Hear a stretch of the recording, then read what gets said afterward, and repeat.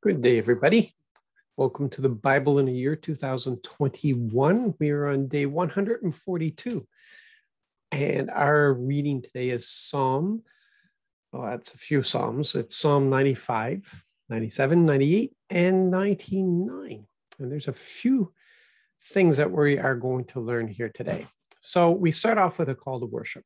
This is the psalmist just shouting out here, "Come, let's sing out loud to the Lord. Let's raise a joyful shout to the rock of our salvation. Let's come before him with thanks. Let's shout songs of joy." So this is a jubilation. This is a celebration, which it should be every time we come before the Lord, regardless of what our experiences is, regardless of what we are going through. But we see it mentioned again, joyful, joy. It's just giving thanks, shouting. It's yeah. He loves a people who celebrate, and we worship for a reason. Look at this. The Lord is a great God. Let's come and worship him, guys. Let's just celebrate him because the Lord is a great God, the great King over all other gods. There's no one like him.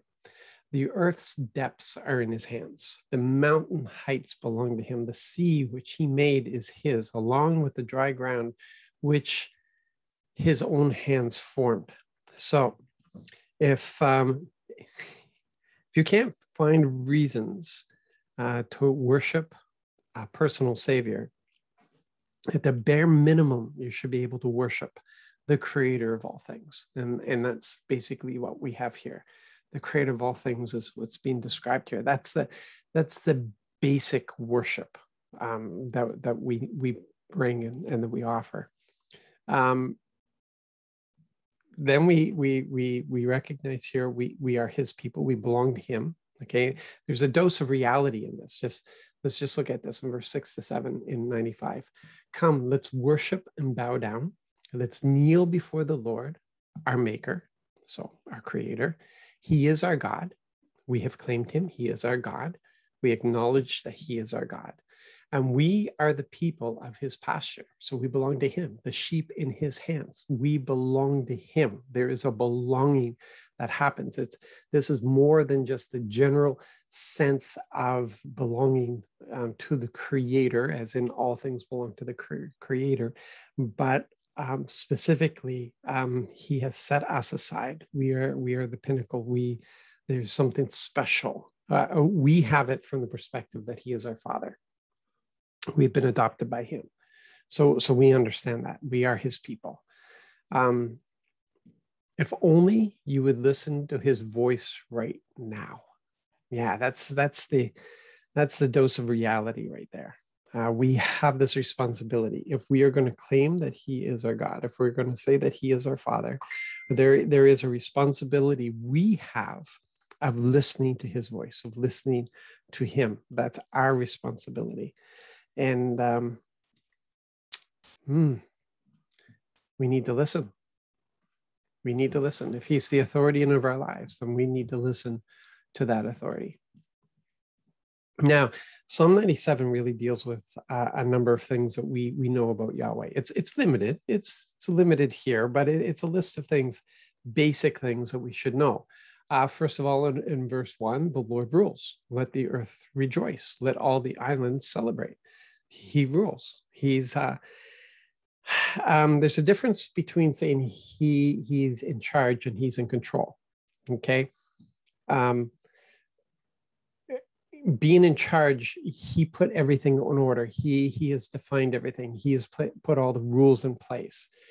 He refuses to take control unless we give him control, unless we set aside our preferences and choose him. But that's still us choosing, isn't it? We have been left with the choices to make. He does not want to control us. He wants us to come to him in this relationship of love, where we recognize that his ways are best for us, and we choose that. So when we say the Lord rules, he doesn't rule a planet of robots.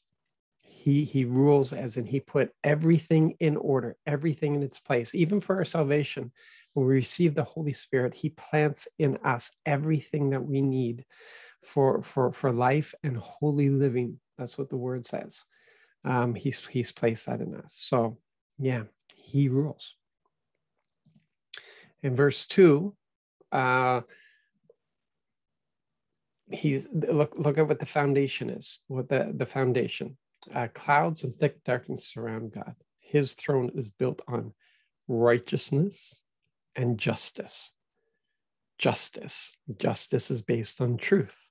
So this is the foundation of the kingdom as we understand it. Righteousness, doing what is right. Doing what is right by the definition of the king. The king defines what is right. We do what is right, and so we are considered righteous. There's a righteous of relationship, which is what Jesus has done for us. He's brought us into this right relationship. But there's also a righteousness of actions, and we've been called to that. In that justice, the sense of right and wrong, the sense of looking after the marginalized, being fair, that's that sense of justice. And guys, here's a simple fact. Verse 3, fire proceeds before him, burning up his enemies on every side. The fact is that humanity, as much as Yahweh loves humanity, humanity decided to be enemies of Yahweh. And that's what Jesus saved us from. While we were yet sinners, while we were yet the enemy of Yahweh, while we were his enemy, Christ Jesus died for us. Yeah, he died for his enemies. He laid down his life for his enemies, that they would no longer be enemies, but be reconciled to Father and be adopted and brought into this family, be redeemed from this path of destruction. But if we do not choose that, then understand that God's enemies will die. Verse 4 deals with something that's really important for us to realize. God is seen. Okay, he is very seeable. He is not invisible. We just don't tune into the frequency. We don't hear his voice because we don't tune into him. We don't see him all around us because we choose not to. It's the visible, the invisible can become visible when we search for it. That's why he says that, if you seek my face, you will find it. But it has to be this thing. His lightning lights up the world. The earth sees it and trembles. If we are willing to recognize him as creator, then all the wonders we see around us belong to him and reveal who he is. Verse 5, he's powerful. It's as simple as that. The mountains melt like wax before the Lord of the whole world. The Lord of the whole world, powerful. He has to be powerful to be creator, and all of creation fits within his hand. There's nothing that can get beyond the fact that he rules. He speaks it, it is. He stops thinking about it, it ceases to be. That's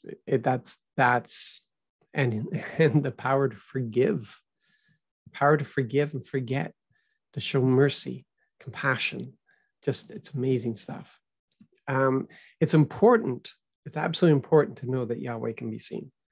We do a lot better in this world if we would stop talking about the invisible God and talk about the visible God. Heaven has proclaimed God's righteousness, and all nations have seen his glory.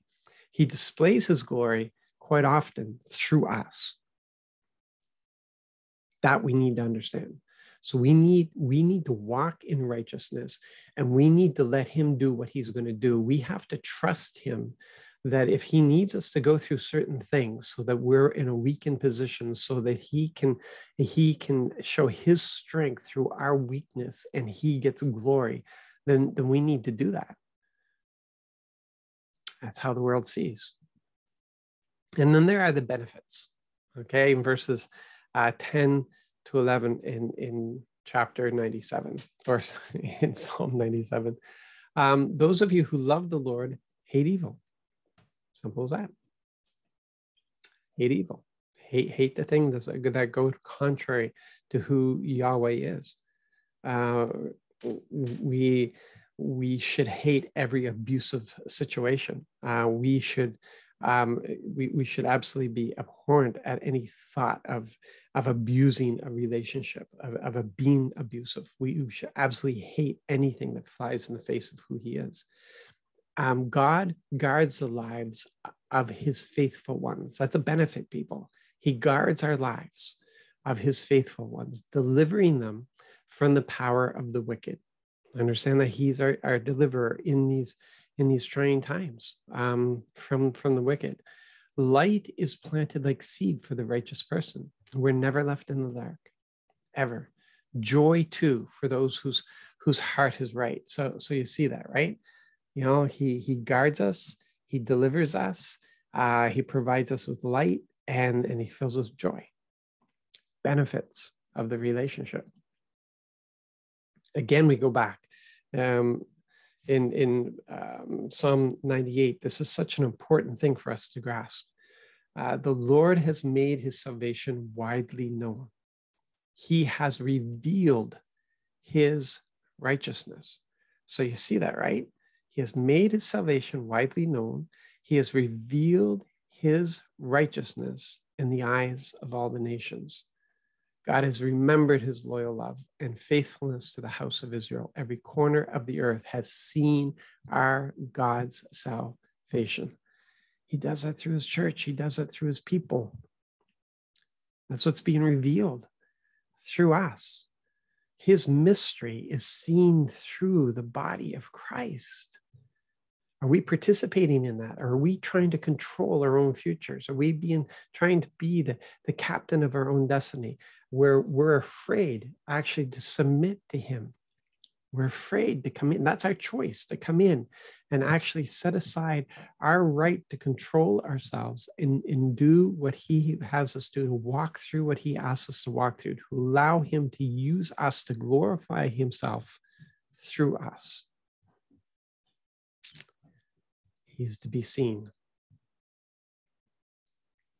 And then in Psalm 99, we just get the wonder of the whole relationship. And we see it through Moses and Aaron and Samuel here. Moses and Aaron were among His priests, Samuel too, among those who called on His name. They cried out to the Lord, and He Himself answered them. That's all of us, people. That's all of us. He spoke to them from a pillar of cloud. They kept the laws and the rules God gave to them. That's the relationship we're to have, this intimate, wonderful, powerful relationship where we actually have conversation with Him. And this is what they knew of Him. Lord our God, You answered them. To them, You are a God who forgives. To them, You are a God who forgives, but also the one who avenged the wrong deeds. And in this sense, it's the correction. And we have more of that sense of correction these days than perhaps at that time. We understand He needs to correct us like a good father. We need correction so that we can prosper in Him. And so that's what He does. And he's obviously He's forgiven. We know that, right? Because of our relationship with Him. And that's important for us going forward, understanding this forgiveness, this mercy, this compassion that He has poured out upon us. And as a result, it means that we can trust Him in everything, and all the rest of it, we can trust Him because of this one thing that He did. Okay, guys, thank you very much for being with me today. I hope that you got some stuff out of this that's going to help you in your day. Holy Spirit will bring it back to your thinking. I'll guarantee you that throughout your day and maybe into tomorrow. And I pray that he uses it to get you through the things that you need to get through today. So God bless, and thanks for being on the journey with me. We'll see you tomorrow.